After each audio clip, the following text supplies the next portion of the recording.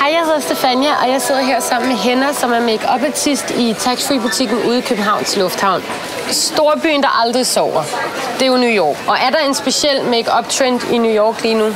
Det er der i hvert fald. Der er noget, der hedder contouring. Det er noget, hvor man shaper hovedet lidt, lige så det får lidt mere fasong. Og sådan en som Kim Kardashian, hun går vel ikke uden for en dør, uden at have lavet kontor? Nej, det gør hun ikke. Og det gør jeg heller ikke selv. Det gør du heller ikke selv. Okay, jeg vil meget gerne lære det. Jeg er sikker på, at hvis jeg først finder ud af, hvordan man gør, så går jeg heller ikke uden for en dør. Lige præcis. Okay, skal vi gøre det? Det handler om at fremhæve kindbenene, og så er det om at skjule det, man gerne vil skjule. Så det vil sige, at du tager noget lys på det, du gerne vil fremhæve, og det, der er det mørke, tager du på for at skjule. Så det er super nemt. Og det skal smøres lidt ud. Det skal smøres lidt ud. Det er jeg glad for. I hvert fald.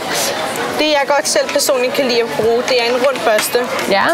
Så er mere lidt styr over det, og så laver det bare i runde bevægelser. Og nu har jeg ikke gjort det så meget, for der var ikke så meget behov for det. Du er sød. Tak.